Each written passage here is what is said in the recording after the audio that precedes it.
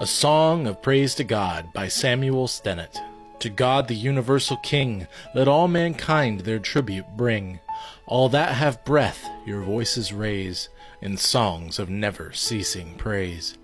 The spacious earth on which we tread, and wider heavens stretched o'er our head, a large and solemn temple frame, to celebrate its builder's fame.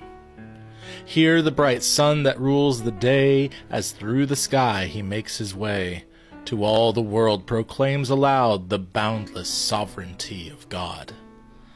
When from his courts the sun retires, and with the day his voice expires, the moon and stars adopt the song, and through the night the praise prolong.